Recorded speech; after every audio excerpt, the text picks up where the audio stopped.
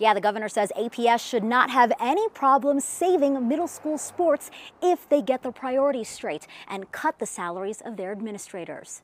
Middle schoolers are mad. Why?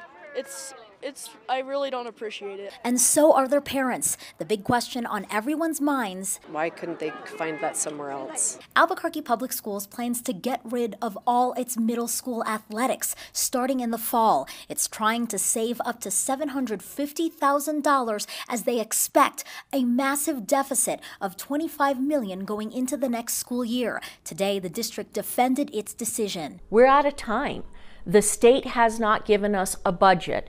We're very close to the end of the school year, and when 90% of your budget is tied to salaries and benefits, you have few options. But Governor Susana Martinez believes there is a better option. Manage the money properly and put the kids first. Martinez says she had the public education department compile the numbers: $430,000, what the district had to pay to buy out its last two superintendents amid scandals; $81.7 million, how much APS has right now that is not tied to salaries and benefits; and lastly, $4 million, what the district spends on 35 administrators who each make six-figure salaries every year.